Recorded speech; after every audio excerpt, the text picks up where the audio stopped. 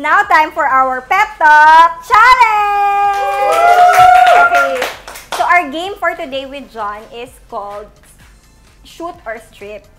Okay, so I will throw a question for you first, and then if you fail to answer it, you have to shoot or strip any piece of clothing or item you're wearing at the moment. So, but if you fail to shoot one of our action figures here, you still have to take off any clothing or accessory that you're wearing. Okay? Are you ready, John? I think so, yeah. For our first question, in 1950, an elite regiment was created to combat the Philippine insurgents known as the Hukbalahap. They were also used by coup plotters in 1989 in an attempt to take over the Aquino government. The regiment was named after the Alamo Scouts and the U.S. Army Rangers. What is this elite branch of the Philippine Army?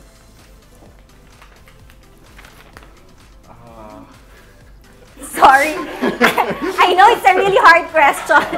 But you know, we meant for it to be a difficult question, so you'll be forced to take off your clothing for the fans.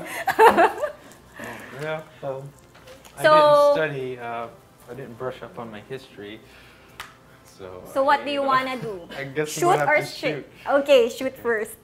Let's see if you'll be able to shoot our action figure. Wow! Your first try? Okay, for our second trivia question. This Hollywood actor and director served in the U.S. Army in the 1950s during the Korean War.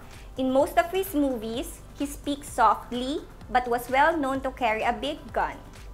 So, who is this real-life badass? I'm thinking Clint Eastwood. Oh my God! You answered it right! Yay! Okay, you're so good, ah. Okay, for our third trivia question, this Filipino actor, ayan, baka hindi niya ito masagot, and politician also served in the U.S. Army and worked in a missile silo of the U.S. Strategic Air Command before becoming a model. So, can you guess who this Filipino actor is? TV host. Maybe you can just give a good guess. Tim Yap. No!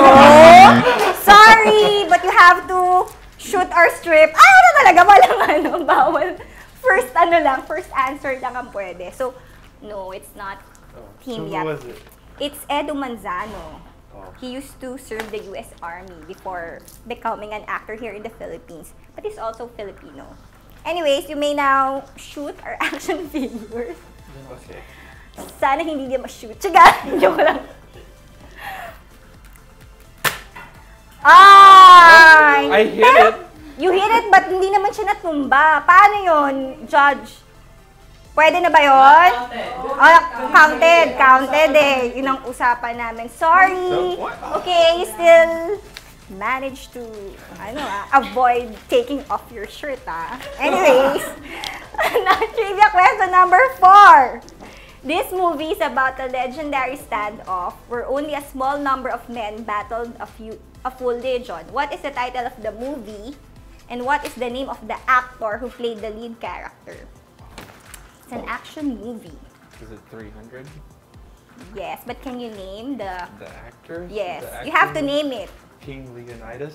Oh my gosh, alam niya! Wala! I know! Dang it, I was hoping you were catch on. Actor. Okay. What's his name? Nagbigay na siya ng answer, so mali. So mali na. Kasi first answer lang eh, di ba? Sabi kanina. You have to shoot or strip. What was the answer? What's the answer?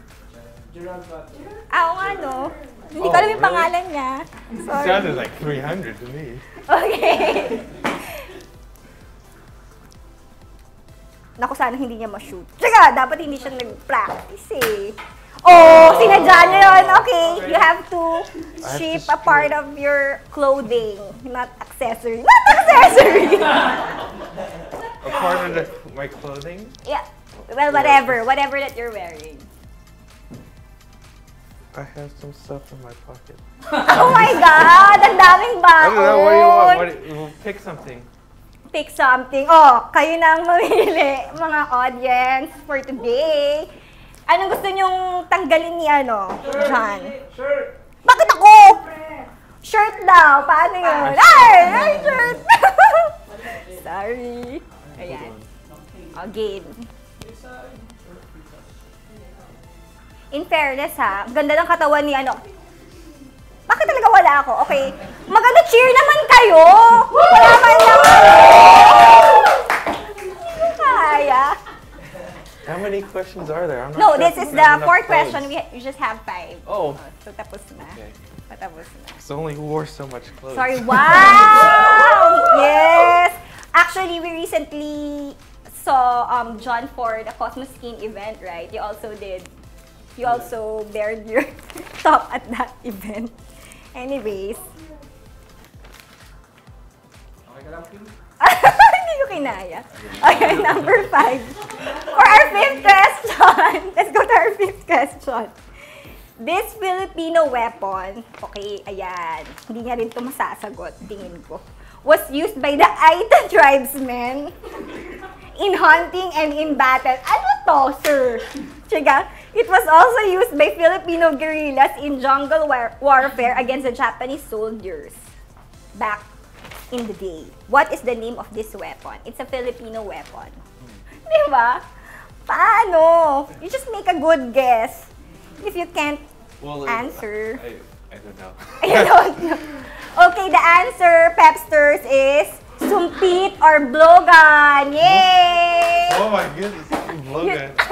I didn't know that. What? Why? I was just thinking the blowgun wasn't going to originate from here, so. Oh, okay. Because I was thinking of blowgun, but I was like, no, I think that was specific here.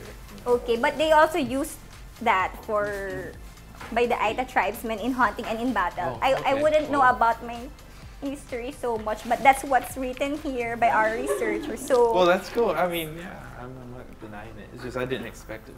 Okay, So cool. sorry, John, but you have to choose again. Shoot or strip? Strip! Yeah. Well, I'll shoot first. Shoot first, okay. Of course. Okay. Ayan! Hindi tumama. So, what are you willing to take off for our 5th question? Final na yun. I don't know. I don't got much left. Ay, anything. Maybe a shoe? Yeah, well, I will approve that.